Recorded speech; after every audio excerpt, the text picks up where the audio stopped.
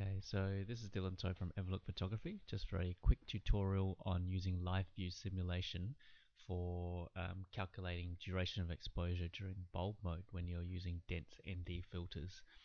So I've got a video here from the recent Kangaroo Island trip, which is very wind affected, which is why I'm voicing over it. And so I'm shooting. You can tell by that. So I'll turn the volume down.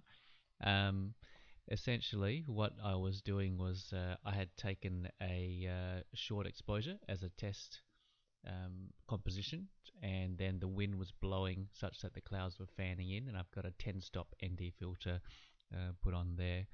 So you can see that I've got it at ISO 100, which is my desired ISO. If you put it to 30 seconds, it's grossly underexposed, but you can see that on bulb it simulates a reasonable exposure. So if you bump the ISO up until you get a satisfactory exposure for 30 seconds, you can then work backwards to find out how long you would need to expose your bulb exposure for. So in this particular example, I'll just pause it there. At ISO 800, the exposure for 30 seconds was ideal.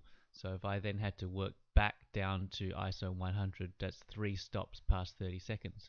So 30 seconds plus 3 stops is 1 minute, 2 minutes, 4 minutes. So therefore I'd be leaving on my bulb exposure for 4 minutes and seeing how it goes. Now if you're in changing light, which this was, for instance, you can see behind me here that the sun was starting to come up, so I probably wouldn't need to go for that full 4 minutes, and in the end I went for a 3-minute exposure, which resulted in the image that I wanted. So this is just an example of how to use live view exposure simulation to calculate your desired bulb exposure. I hope that was a handy tip for you. And if you want to read more about it in words, follow the link to the blog post about it down below. Thank you.